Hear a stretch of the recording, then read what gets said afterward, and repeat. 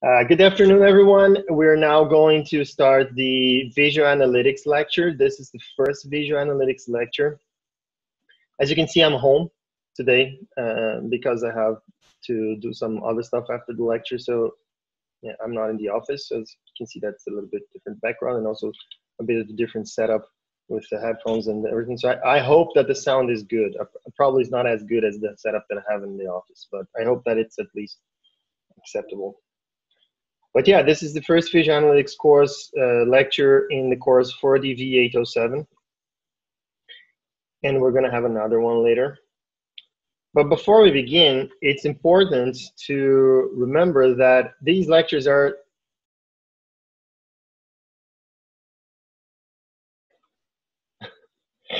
okay. So these lectures are supposed to be taken as like companions to the lectures that you're following on 4DV805 from Professor Andreas Cairns.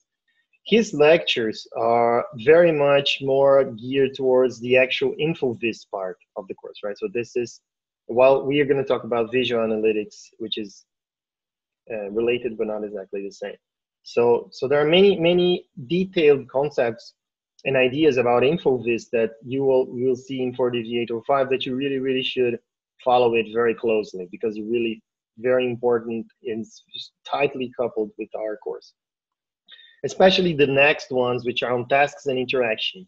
They're especially important because I was actually about to talk about the same things in this lecture, but I decided not to because I checked his lectures and I realized that it would basically be the same.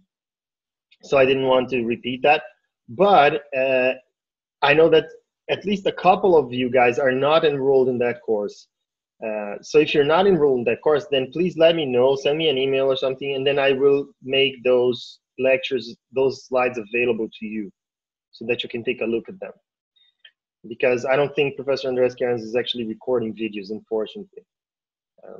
But they are very nice lectures and they are very important to be taken together with our course, okay? Now we go to the actual data thing.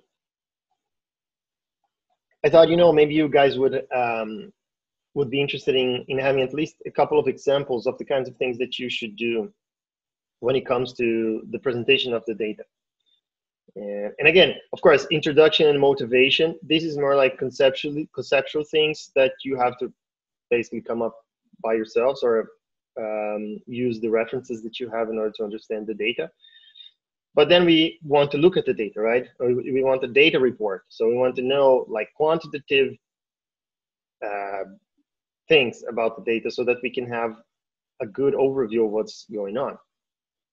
So I found this in this description, this quick description of a exploratory data analysis of this very simple data set in the slides here, the references to the right here.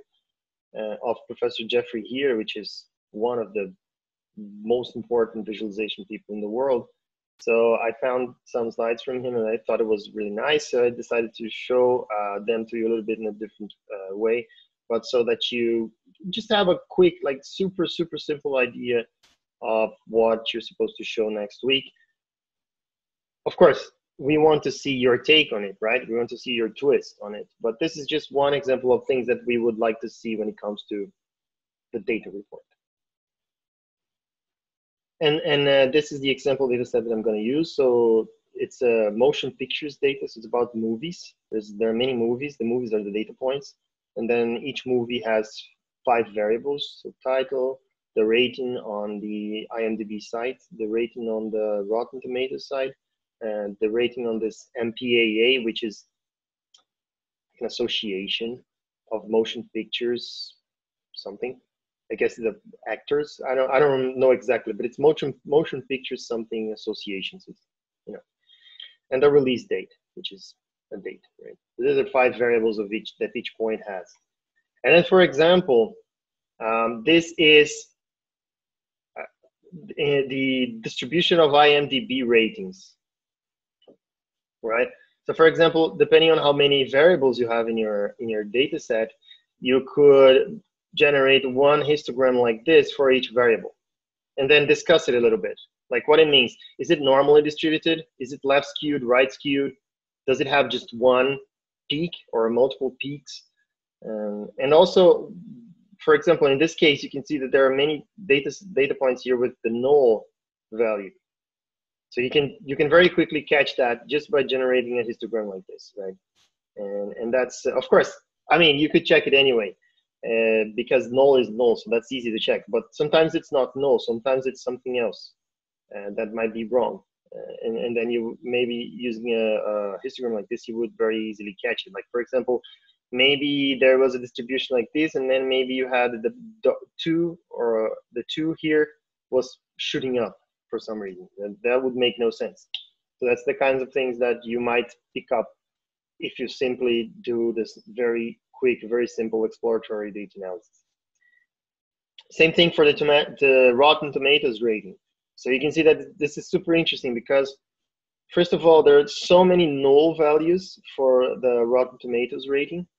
And why that's the case, who knows? Maybe some movies here only have IMDb ratings, some movies only have Rotten Tomatoes rating. For some reason, they were put together in the same data set. I don't know. But you can see there's much more here.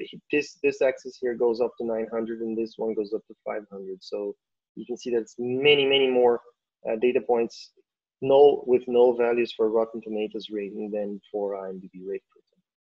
And also the distribution is completely different. And that's why it's cool to put these two things side by side and look at them like this. And that's something you can do in your data report also, if you have two different variables. There are other ways to compare, of course, but in this case, it's very interesting that I, at least personally, would expect that the distribution was roughly similar because they're just movie ratings, right? So, I mean, of course, they're not the same. They'll never be the same. But, you know, I don't know. I mean, I would expect at least some similarity because they're just movie ratings. But actually, when you look at the IMDb and the Rotten Tomatoes rating, they are completely different. Right, the IMDb ratings are, well, not normally distributed. They're skewed, but they're not heavily skewed. They're moderately skewed, I would say.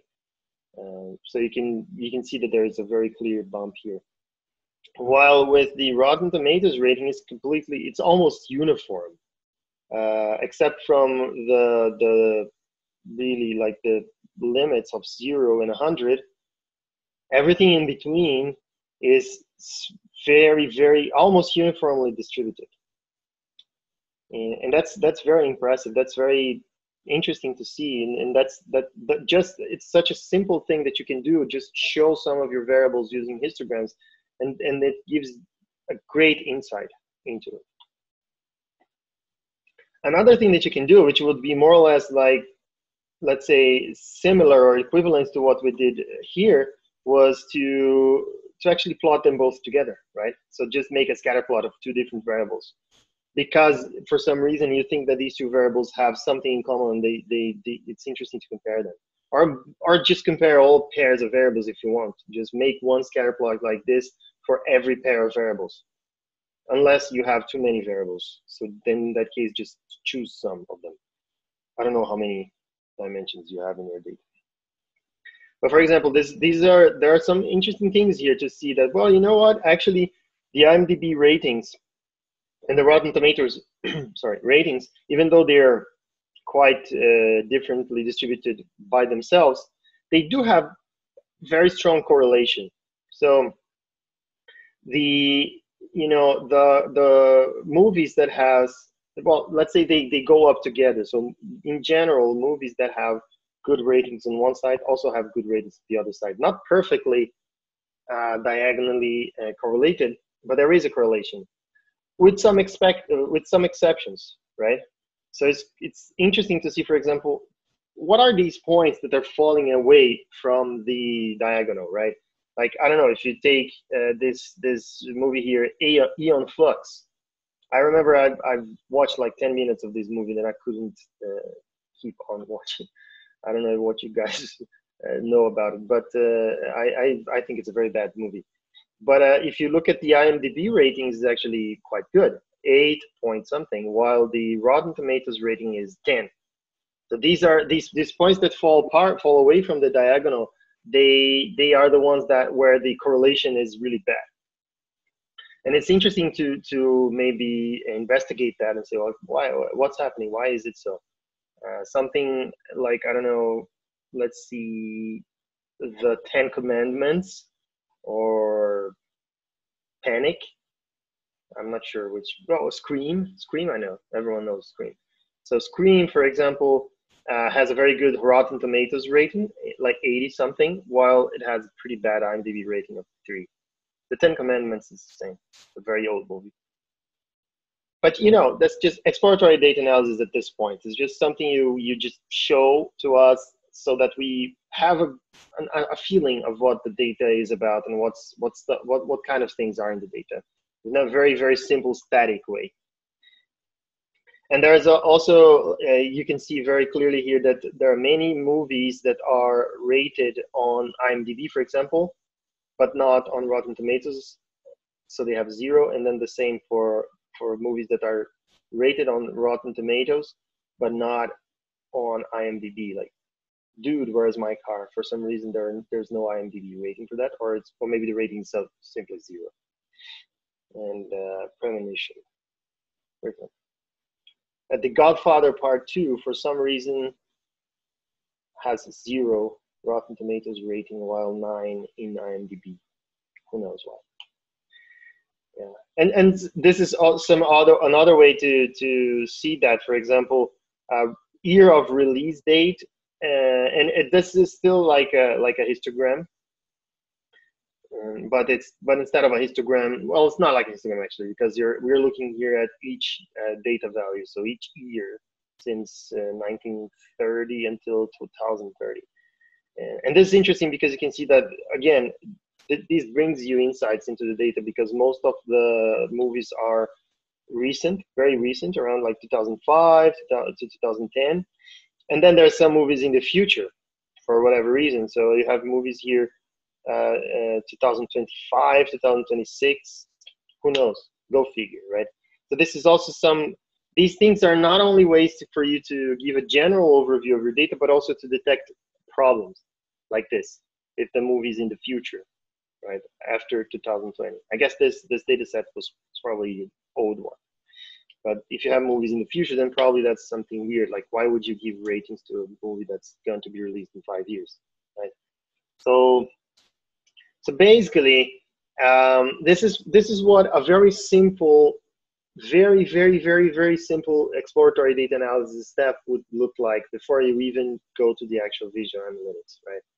And the reason why I say here exercise skepticism is because try not to have too many assumptions about your data when you're looking at it from this point of view. Try not to expect too much. Try to take it as it is, and that probably you're going to come up with better solutions that way.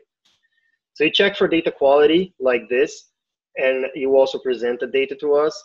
And one interesting, like very simple workflow for this is start with univariate summaries, which are like the histograms. Then start with that. So check each dimension just individually, and then take a step into checking them together, like a scatter plot, what we did. And just try not to have too many assumptions about the data. And that would be a super simple, quick example of a kind of a presentation that you could, well, part of the presentation that you could give to us next week.